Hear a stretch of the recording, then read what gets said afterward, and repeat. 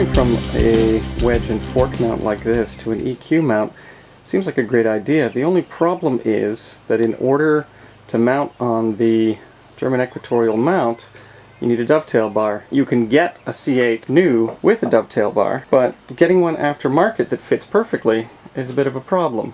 So, being the budget astronomer, I decided to make one myself. This is my trusty South Bend 10K lathe circa 1952. As you can see by the chips, it's been getting a lot of use lately. We have in the milling holder a 2-foot bar of aluminum that I'm going to attempt to turn into a dovetail for my telescope. Since the jaws on the milling holder have a maximum opening of 1.5 inches and the bar is 2.5 inches wide, I had to trim it down a little bit in order to get it to fit into the milling attachment. Okay, now I have the other side of the bar, and I'm going to use a standard fly cutter to try to bring this down to the 1.5 inches so that it will fit within the vertical milling attachment.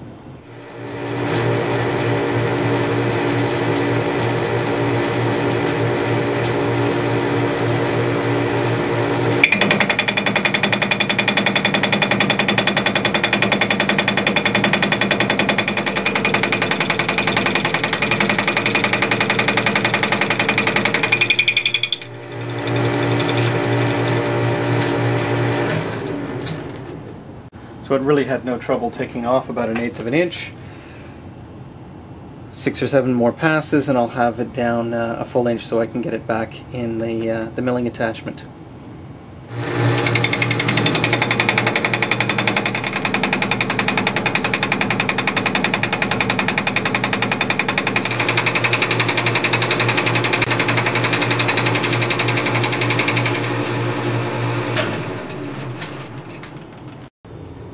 I'm going to be cutting an inside curved radius gouged out of the bar so that it fits the radius of the telescope. In order to do that, I have a tool holder here mounted in the 4-jaw chuck that I'm going to use essentially as a fly cutter to gouge out the bar.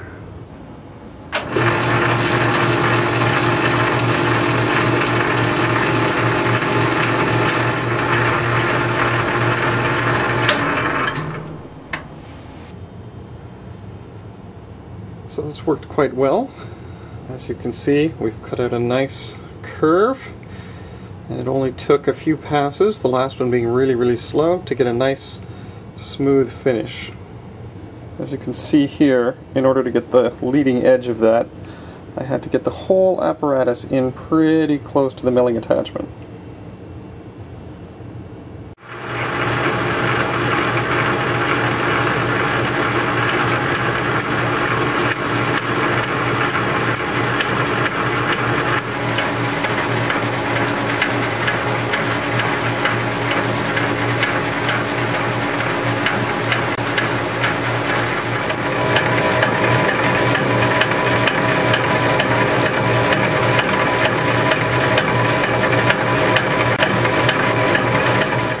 So at this point now, we have the curves gouged out of the bar at both ends, and that will form the radius of curvature of the outside of the scope, and the mount holes will be there. So now what we have to do is to remove the excess material here to take it down below that level, and then we have to bevel the edges to make it into a dovetail.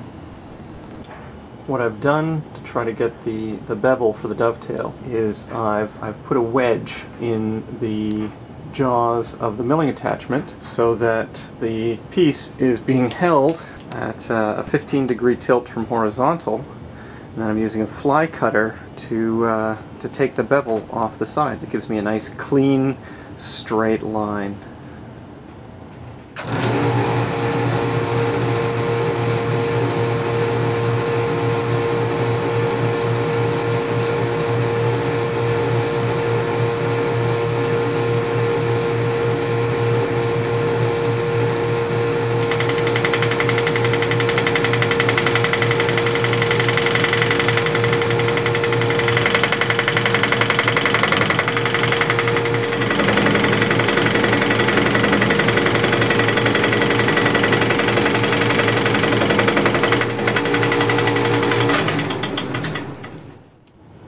this arrangement I think is called "Necessity is the Mother of Invention." I couldn't get the angle correct after I'd cut one side of the dovetail, so I stuck a vise in the milling attachment and tilted the whole thing back.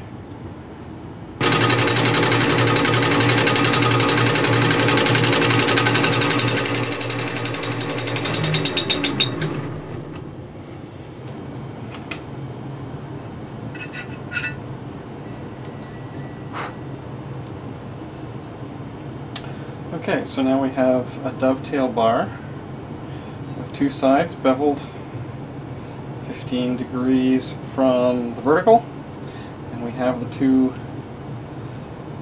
radius cuts. So now we just need to flush this part down a little bit and drill the holes for the mounting screws. Once that's done, then we can cut these end pieces off and file the whole thing down and make it pretty.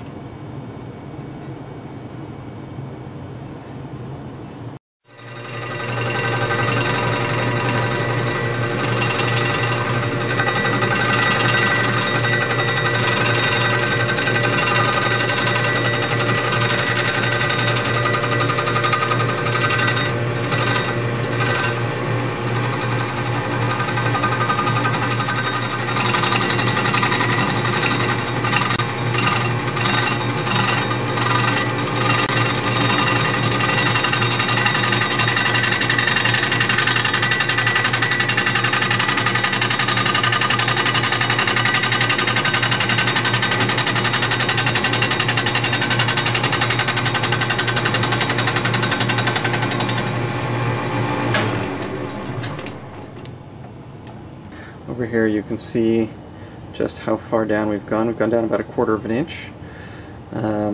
Because I had to bolt this bar onto just a piece of channel to fit into the milling attachment, it's not super steady, so the cuts had to be fairly light, just tiny cuts.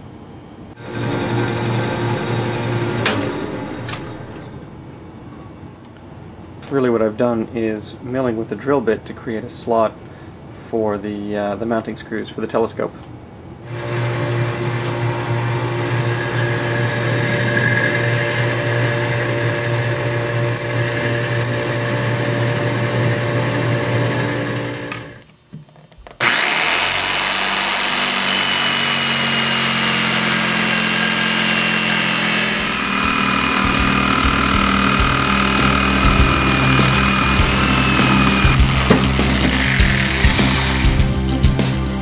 Here is the finished product.